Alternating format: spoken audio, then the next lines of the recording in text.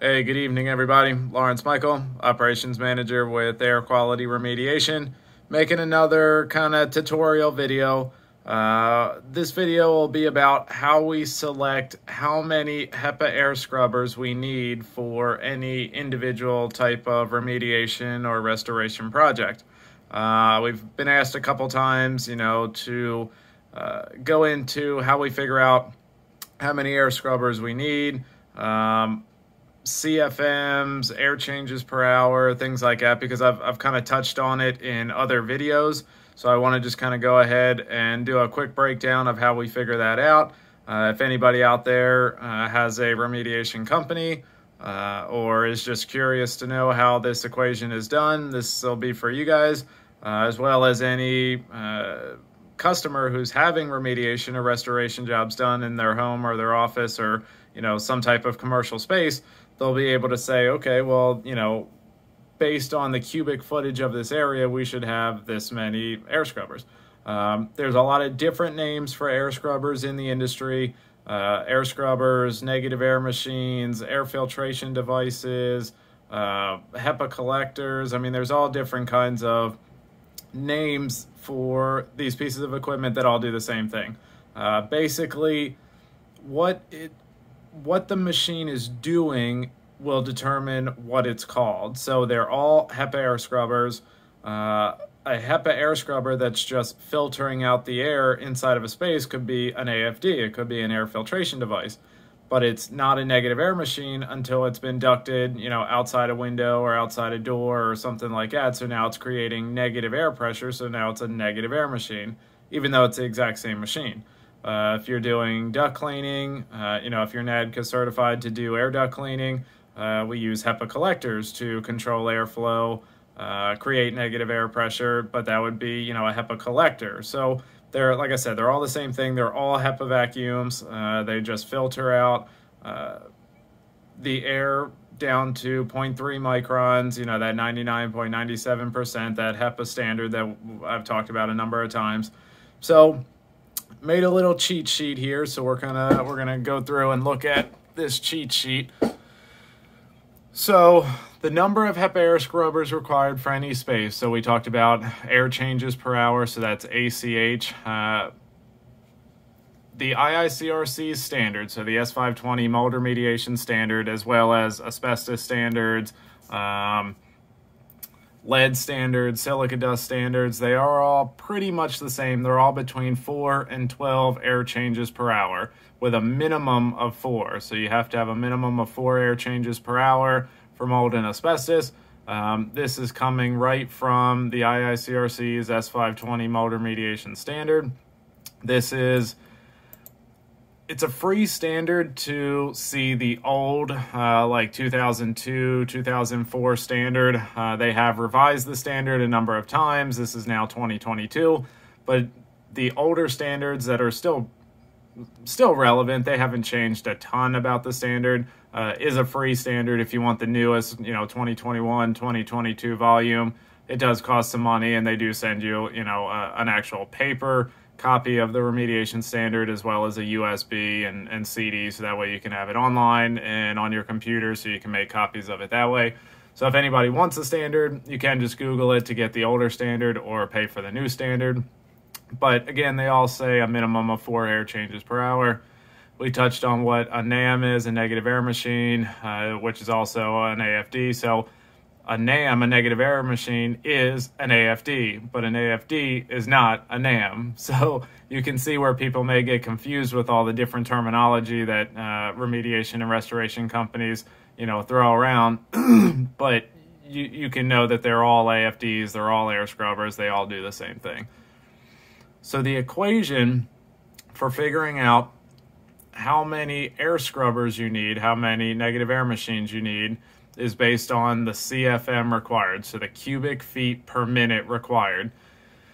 Everything, air scrubbers, negative air machines, HEPA collectors, HEPA vacuums, air movers, all these different things in the industry are all based on CFM, so cubic feet per minute. How many cubic feet of air does this piece of equipment move in a minute?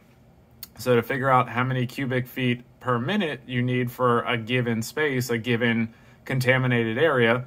It's the room volume, so the cubic footage, times the number of air changes, which is at least 4, the minimum of 4, divided by 60 minutes in an hour, because this is based on cubic feet per minute. We need to figure out per hour, because these are air changes per hour. So we need to convert hours to minutes, so we do that by dividing 60 minutes.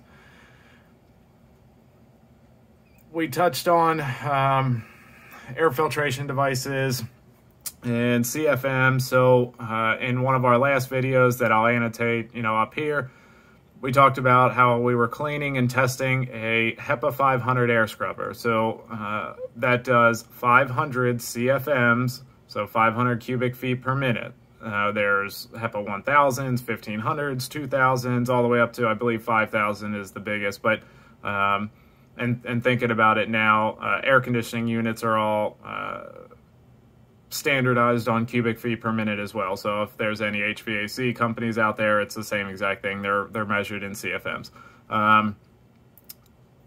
If a air scrubber says that it's a HEPA 500 or 1000 or whatever the number is, that's not the exact amount of CFMs that are actually coming out of the discharge of the machine, especially when you have that machine ducted out a window or a door to create negative air pressure. The machine will do 500 CFMs if it's rated at 500 CFMs. However, after the air passes through a pre-filter and a secondary filter and then the HEPA filter and then goes through the ductwork and out the window or out the door, you're not making 500 CFMs out the door or out the window at that point. It has to use that power to get through the filters, through the ductwork, things like that. So there is a reduction. You can test that reduction with a error meter. It'll tell you exactly how many CFMs are going over top of this meter. Typically, I like to use 80%. So if a HEPA air scrubber, a 1500, so a HEPA 1500 air scrubber, if it's rated at 1500, by the time it makes it out the door or window, it's probably about 80% of that. So it's probably about 1200, 1300 CFM, somewhere around there. But again, you can test it. But based on the equation that we're going to be doing here, just as a quick once through, don't worry about the reduction because that all can be tested. I'm just trying to teach you guys how it's done to figure it out. And then once you figure out what your reduction is, then you can, do the equation again based on the actual CFM that is coming out of the discharge of the machine. So just wanted to put that caveat in there. So I put a little cheat sheet together. If anybody wants to pause the video, make copies of this, you certainly can. I'll try to put it down in the comments below so that way you guys have it. Pop-ups. If you want to be able to use this equation until you guys get used to figuring it out on your own, or if you just want to use the cheat sheet, that's perfectly fine.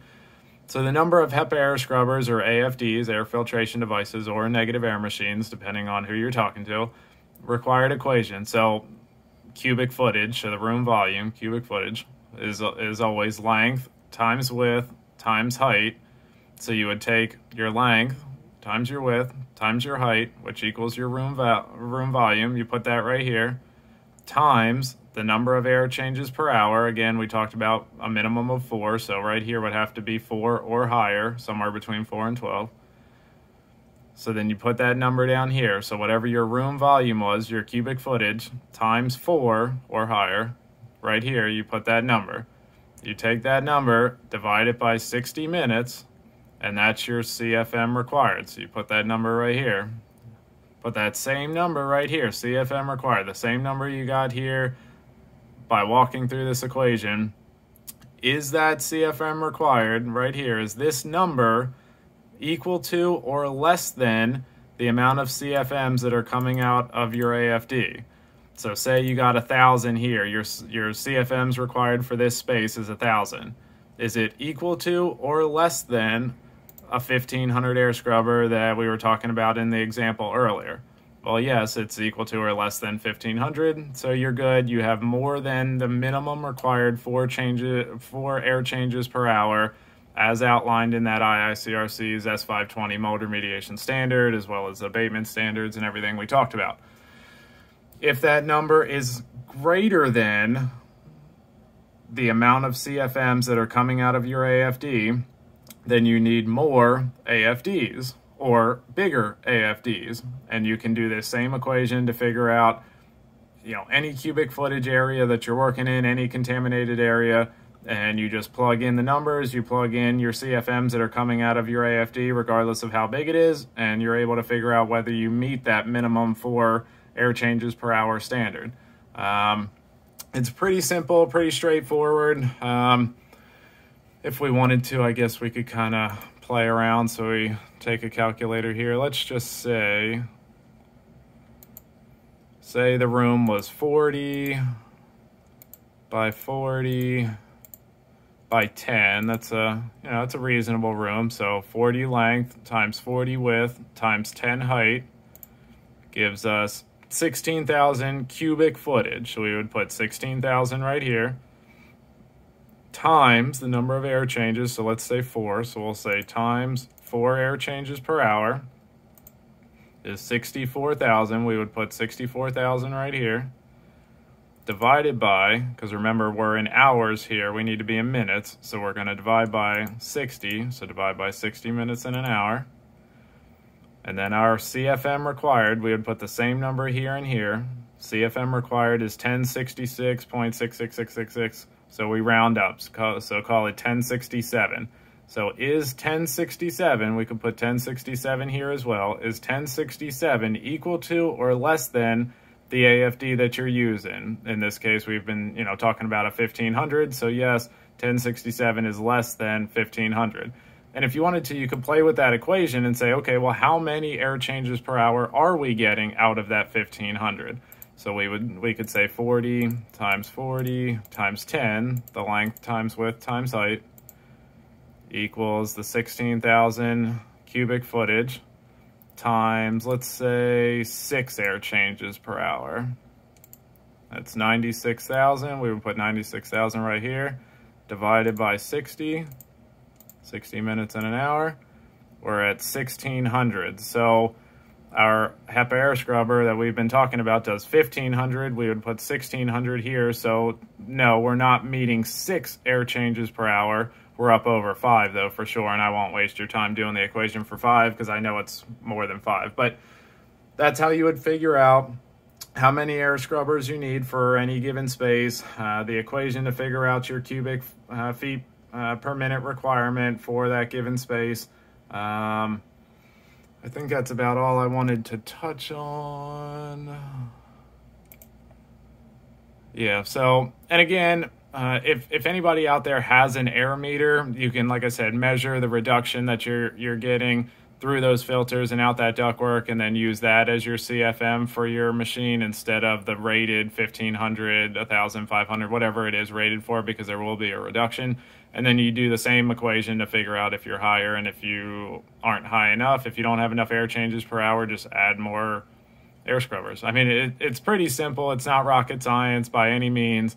There's plenty of people out there that are way smarter than us, so I'm just breaking it down for the people that either just started a remediation company or just want to learn about it, or again, homeowners or potential customers that are having remediation and restoration services done to be able to check themselves, hey, to eliminate this cross-contamination concern of these, potentially hazardous materials, is there enough air changes per hour going on in here? And I mean, it would be real simple for a homeowner to say, okay, well, I know my room volume is blah, blah, blah, because I know it's this by this by this. We want to have a minimum of 4 air changes per hour. We divide it by 60 minutes. Okay, and what size machines are they using? It's pretty easy to figure out whether the company is, adhering to that air changes per hour standard to eliminate that cross-contamination concern. So this video's ran way longer than I anticipated it to run.